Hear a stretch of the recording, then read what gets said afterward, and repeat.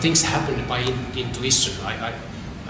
I felt that this is a piece for male dancers, and I want to kind of study or dive into my own manhood and masculinity. But at the same time, it is really about a person in this universe.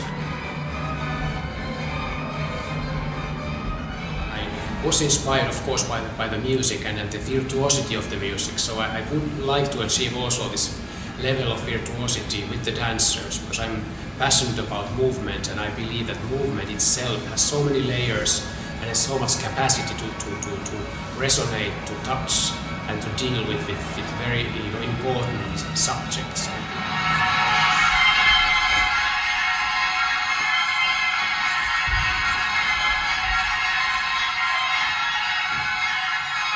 It's very interesting coming from this background of classical training to work with Tero, because he also has a lot of classical training in his background. So there is still this definition of line and definition of classical training, but then he has also created his own technique that really comes from the ground and is rooted in, based on the floor, and also his Budo training. So I think that's very interesting to kind of integrate this classical line with this more modern, natural feel to create an organic kind of dance.